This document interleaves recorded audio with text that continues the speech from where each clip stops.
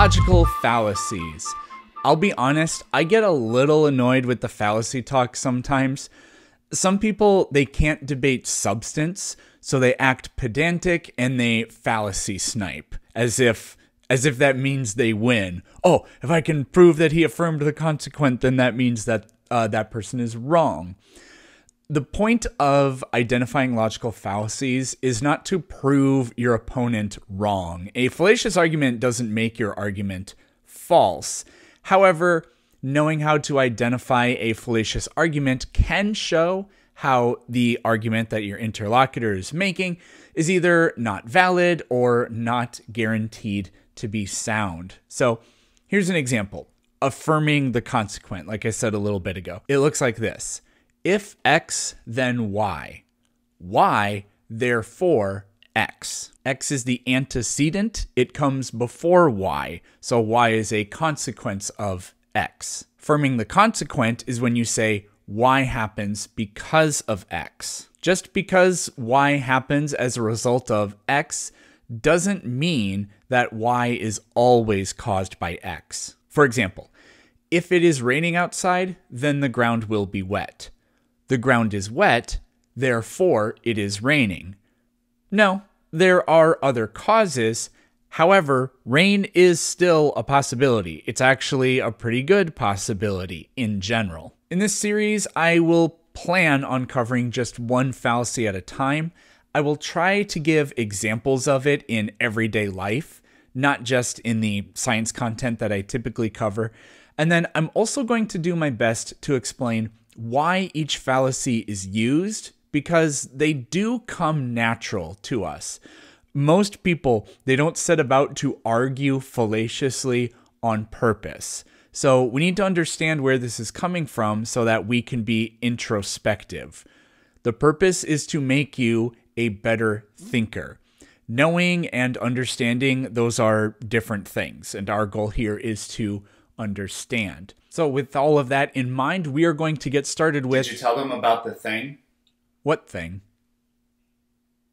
Oh, right. Yeah. My merch store is back up. Okay. Links in the description. Today's fallacy is the ad hominem attack, which literally means against the man. So this is when you attack the person making the argument instead of the argument itself.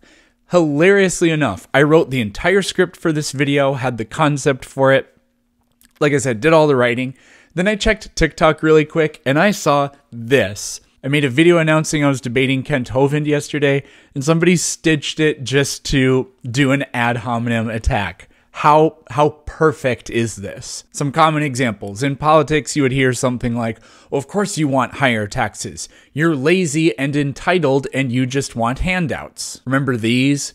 Joe and the hoe gotta go. Attacking somebody based on their identity or their appearance, that is almost always an ad hominem attack. We never call it that. You know, we have labels for those: racist, misogynistic, whatever, phobic.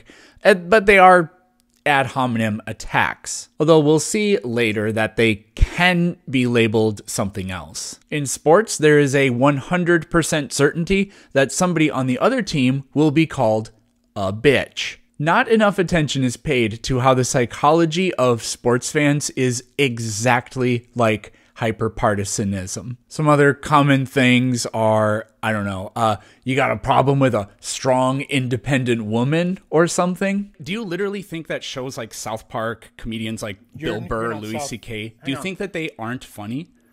Listen, there's a chance that you are like Louis C.K. in the sense you go around exposing yourself to women, but you're not as funny as Louis C.K. Well, Irish. So when you're okay, can you unprejudice yourself from your emotional baggage and just consider the actual argument? Hang on, sweetheart. There's no emotional baggage. You're citing. Oh, yes, there is. You're literally taking this personally. You are citing trained professional comedians and asking, do I find them funny? Yes, I find them funny. Because okay, then you think that jokes that have like racial themes to them can be funny? Because he's got the talent and the skill to be able to execute. But what he said is offensive. You can't evoke Bill Burr and Eddie Murphy and Louis C.K. to protect you from making those same jokes because you don't have the skill that they have. Something I hear pretty common is, you atheists, you just hate God, so you peddle the Big Bang Theory, or we get called devil worshippers and things like that. Perhaps the most common ad hominem fallacy is what I guess is called Godwin's Law. Whenever you're arguing somebody with the internet, the longer the conversation goes on, the odds of somebody being compared to a Nazi approaches 100%. The Hitler card is probably the most common ad hominem attack. They kicked so-and-so off of Twitter. That's a fascism. Restricting immigration?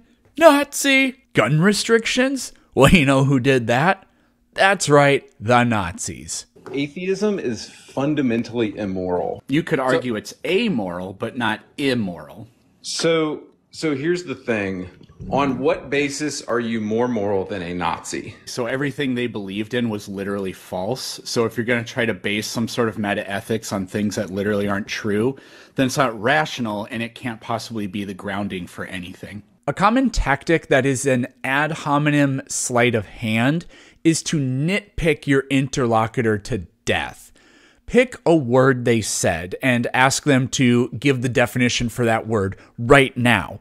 Or just pull something out of thin air and just say, oh, do you know what this is? Could you define it for us?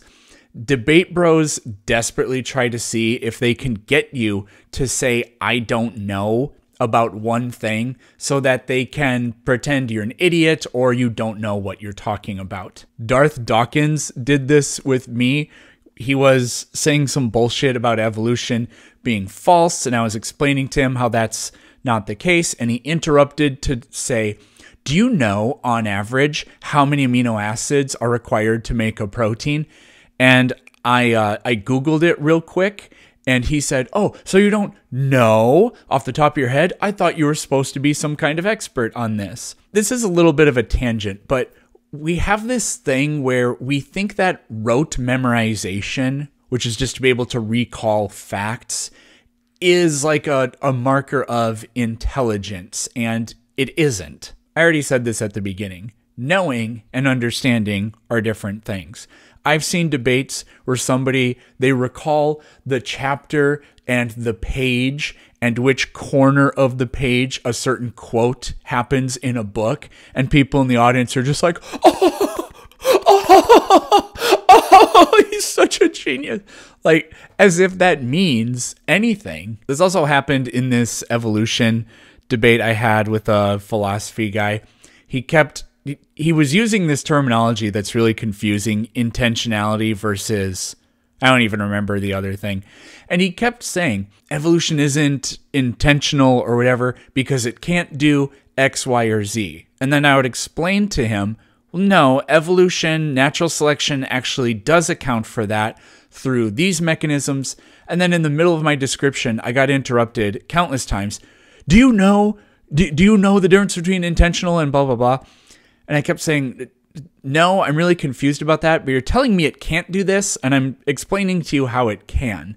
And I don't know, all the attacks against me rested on me not knowing what this really esoteric vocabulary was. The ad hominem attack is extremely common. It's probably the most common fallacy that you hear. The only thing that can rival it, I think, is the red herring, which if you've ever watched a presidential debate, the only thing they do are red herrings. They never answer any questions. So why are ad hominem attacks so common? Well, I think it's because a debate is you versus someone else. I pointed this out in the Charlie Kirk versus liberals video that I made. People go into debates with the full intention of just making the other person look bad. It's not just that this other person is wrong and I disagree with them. They are a bad person. And so all I want to do is put them in their place. People care more about getting them than they care about being right and what the truth is. And so you create the illusion of winning a debate by scoring cheap points and making the audience laugh or clap along with you. We are deeply tribal, and appealing to our emotions as in going after the outgroup, that is extremely effective. This kind of tribal thinking is so powerful that it makes people incapable of realizing what they're doing. In my first debate with Kent Hovind, he concluded his opening statement by saying that I'm okay with people fucking their dog. I countered that by saying tax cheats and wife beaters have no right to morally grandstand. Now, I went and looked at his upload of our debate on his channel, and oh my goodness, his viewers, they simply could not believe that I would say such a thing. It's only wrong if the opponent does it. Now, there's this question of, is the ad hominem attack ever justified? And I mean, how is a fallacious argument ever justified? Well, I mean, it never is. But the ad hominem, for the reasons I gave earlier, is so powerful because, again, a debate is you versus the other person. And people think that, you know, there are certain people who are infamous and people think they shouldn't be debated. Kent Hovind, I guess, is one of them, but there are many others where the critiques of the debate afterwards go something like, I can't believe you didn't bring up how he or she has done X, Y, or Z. Well, okay, but if that has nothing to do with the conversation, then why would we do that? In a news interview, I suppose that probably makes perfect sense, but, you know, in a debate, not necessarily. As I was editing this video, I thought of another example that I think is okay to use. And that would be like, for example, you're arguing with somebody and they're being completely childish and immature and emotional, and you say to them, you're being emotional. That's not an ad hominem attack. Now, it absolutely could be. If somebody just said like, well, you're a woman, so you aren't capable of thinking objectively or something like that, then that's fallacious, but not necessarily. Now, one thing is people say it's not an ad hominem attack if it's true.